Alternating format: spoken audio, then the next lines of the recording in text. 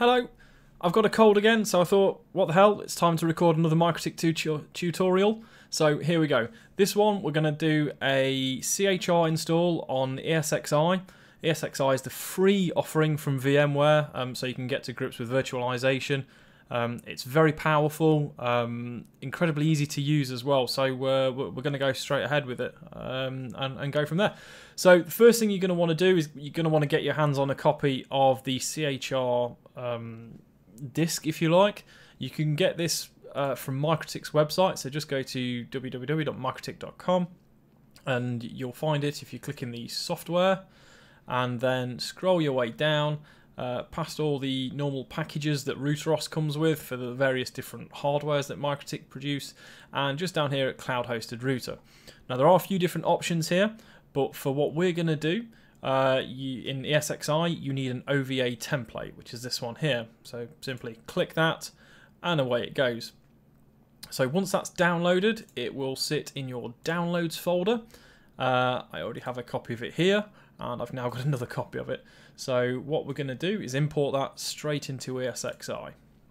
So log into your ESXi host. I use 6.5, it's the most up-to-date, and it has a nice snazzy web UI as opposed to the stupid old client. We're going to go straight down into virtual machines and create/register VM.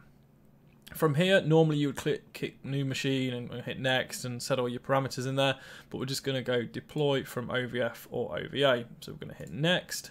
A name for this virtual machine, we're going to go for RouterOS YouTube video. And then we need to drag and drop our file there.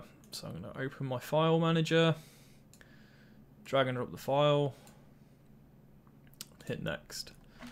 Decide what storage medium you want to put it on. I've got a few different ones in this machine, but it can go in ESXi stuff. Normally you may have data store 1, 2 or disks of your naming there. And then map your network. So on this CHR it has one Ethernet interface as standard. Mine is just called VMWare. You've probably got names for yours. Map it to whatever network you want.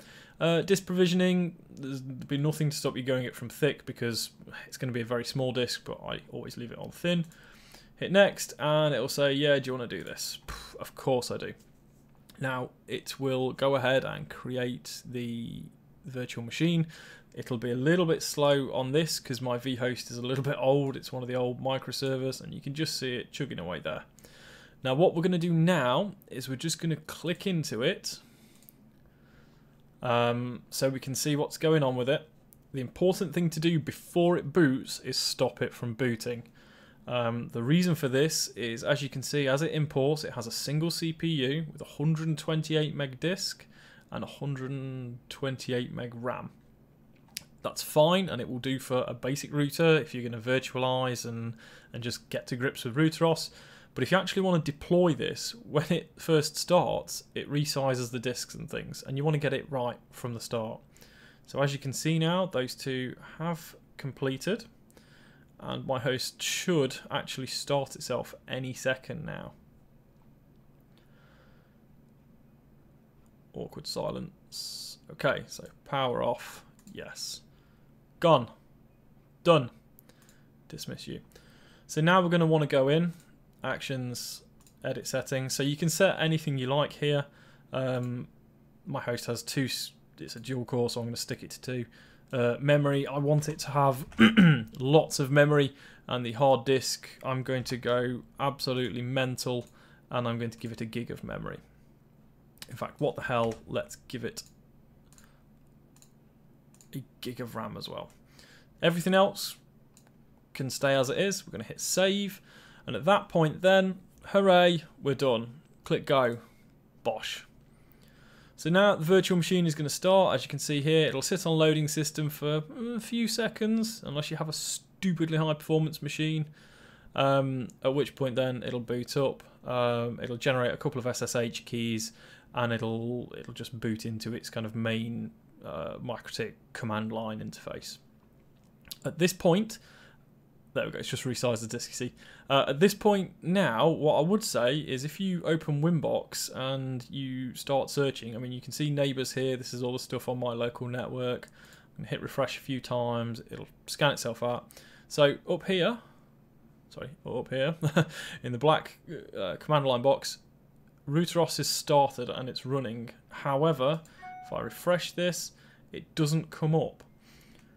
Even though it's on the same layer 2 network, for some reason it will not come up. I'm not too sure why that is. I thought you should be able to discover it and get it by Mac. Maybe someone knows who's slightly more clever than me. So we actually want to access this thing. So what we're going to do is we're going to hop into the shell. Default admin login is admin, and there is no password. So I'm going to hit enter again. Do you want to see the software license? No, I don't. So we're on the command line. At this point, can we see it yet? I don't think we can. No, we can't. So back into my command line, and we're going to go /IP space dhcp-client space add space int. I'm going to hit tab to complete that for me. And I know that my interface is called interface ether1. Hit enter. Great. We've got an IP address. Now I want to know what the IP address is. So /IP space add tab it print. So IP address now for this box is 10.10.10.63/24. That means I can open up Winbox and go to 10.10.10.63. Login name is going to be admin. Password is going to be blank. Hit continue. And we're in. So that's it. At that, RouterOS is loaded. You have a fully working MikroTik router in your hands. You will see that there are some funky packages installed as standard. Dude server for one. But you can go into system packages and you can switch stuff off, disable it, UPS, wireless, unless you're going to be using Capspan, you can disable that. And of course, the most important thing is going to system password and set yourself a password. The CHR itself will work indefinitely in this as it is just now. However, you will probably notice that your traffic will only go one way. It'll be, I think it's 1 meg one way and 100 meg or gigabit the other. To get around that, what you need to do is you need to go into system license and you want to generate new ID. Yep. And then you want to hit OK. And renew. That's it. So we're going to go into renew license. And at this point, you type in your MikroTik account. I have a MikroTik account here. And the password for that. Hit level P1. Hit start. And what will happen is your renewal date and your deadline date will fill in.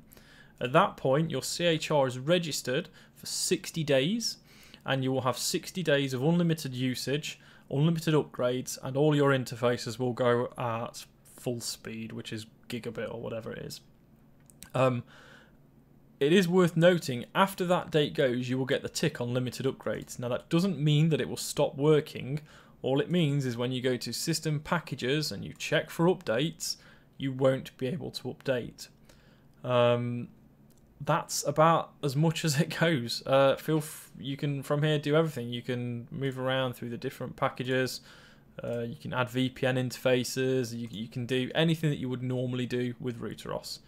And that's about it. So if you've got any questions or any kind of weird configs and where this hasn't worked for you, please let me know. Thank you for watching, and yeah, please feel free to like, comment, and have a look at a few more of the MikroTik videos that I've recorded. Thank you.